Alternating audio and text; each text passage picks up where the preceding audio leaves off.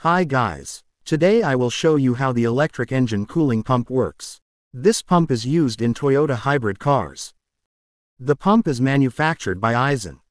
It is aluminum and plastic. These two parts are connected with plastic clips. When installed on the engine, it is pulled together with the pump mounting bolts. A gasket is installed here. Here we see the electrical pump control connector. The pump rotor sits freely on the axle. To remove the rotor, you need to remove the rubber ring and metal washer. Then you need to apply force, because there are very strong magnets here. The rotor itself is a magnet with an impeller, rotating on the axle without any bearings. Often this rotor delaminates and jams in the pump. Now let's remove the aluminum casing. The casing is also a cooling radiator for the pump electronics. This is what the inside of the pump looks like. Here is the gasket for the seal. The pump control board is located on top.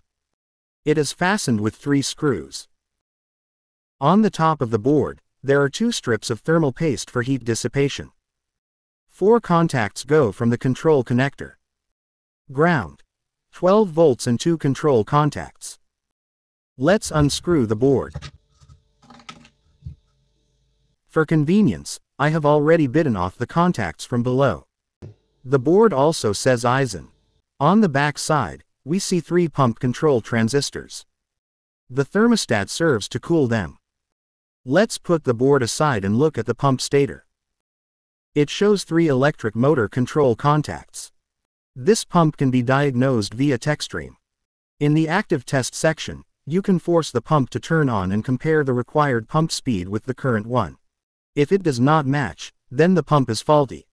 The presence of error codes may also indicate a pump malfunction. That's all. Thanks for watching.